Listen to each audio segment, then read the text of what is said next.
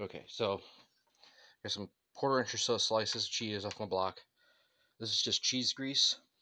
You can use a little bit of butter. You don't just a little bit of oil in the pan to start with. This is a very well seasoned cast iron though. Non-stick pan just makes it easier. Medium heat.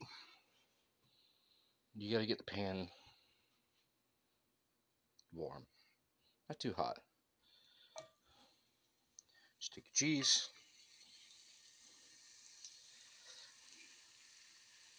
add it to the pan. I spin it at first just to get the grease under it. And you just cook it. It takes a couple of minutes.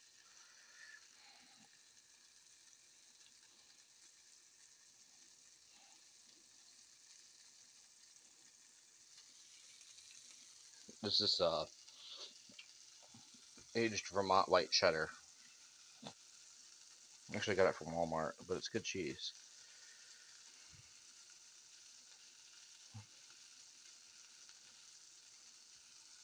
You see the starting to come off the edges there.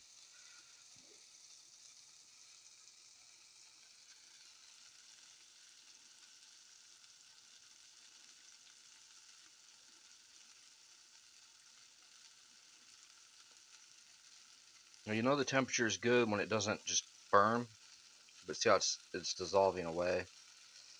As the grease runs out of it, it'll kind of spread around a little bit, which is fine. My stove leans that way hard, so it's kind of janky.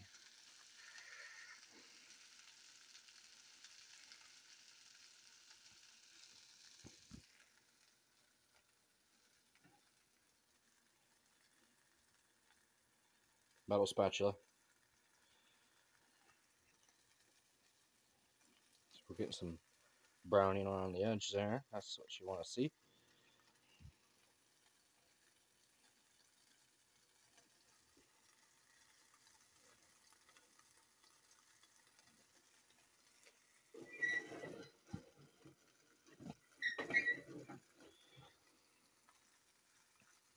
Because my stove leans so much, I gotta rotate it. It's kind of like making a pancake. I just go till you see browning at the edges. Cheese is nice and melty. If you'd want more solid cheese in the center, just use less cheese or more cheese, thicker slices.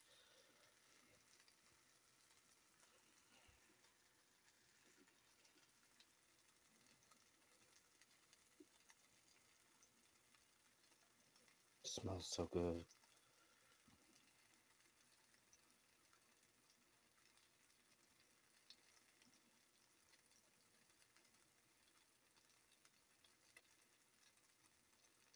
This works really good with Parmesan and hard cheddars. Um, you don't really want to do it with soft cheese because it just gets sticky. But all that grease came out of the cheese, so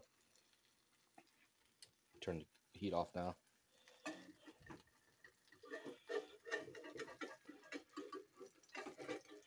I just go around the edge.